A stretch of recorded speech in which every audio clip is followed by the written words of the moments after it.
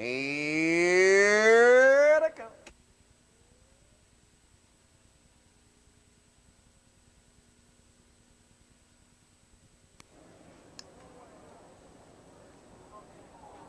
There they go, rushing away from the gate, up with early speed, up the middle of the track come Mr. Kensington and Cavalier to show the way. Mr. Kensington Cavalier coming right by him. 3 wide, Widow's Glory is underway in the first 3.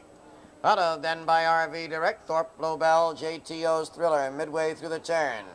Hardest step now is Thorpe Lobel as they round the turn. Coming to turn on their way out to the quarter pole. The Pacers come by the quarter. They race the first quarter in 29 and 2. As they move on with the grandstand, showing the way a full-length Widow's Glory. 2 wide, covering ground. RV Direct now leads the way. RV Direct, Widow's Glory, Cavaliers third. Then Mr. Kensington, followed by JTO's Thriller.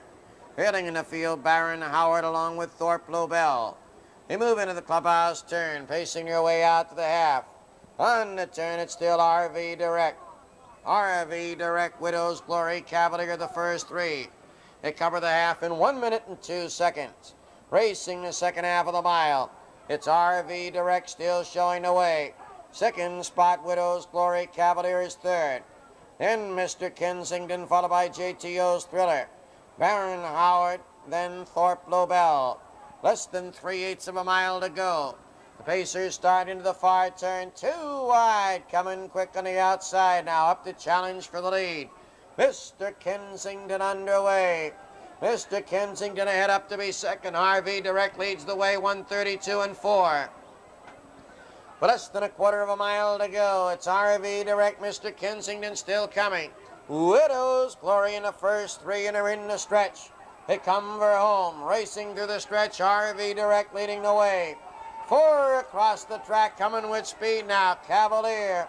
Cavalier's on to the front. It's Cavalier, Widow's Glory racing back again along with JTO's Thriller on the wire.